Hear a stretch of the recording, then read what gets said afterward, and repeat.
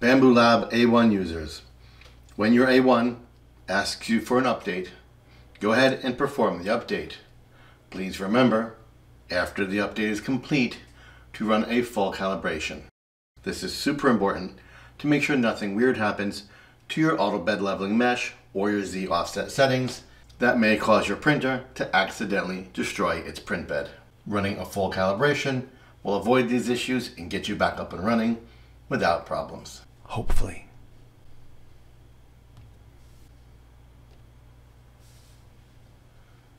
When your machine prompts you to update, all you have to do is touch Update. Unlike machines of the past, there is no complex manual process.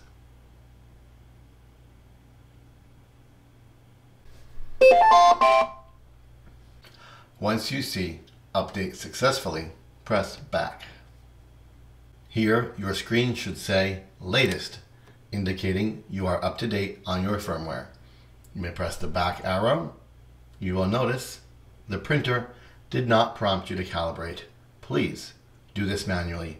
Press Setting, press the down arrow, press Maintenance, press Calibration, make sure all boxes are checked, and press Start. Once the calibration is complete, you may resume to printing.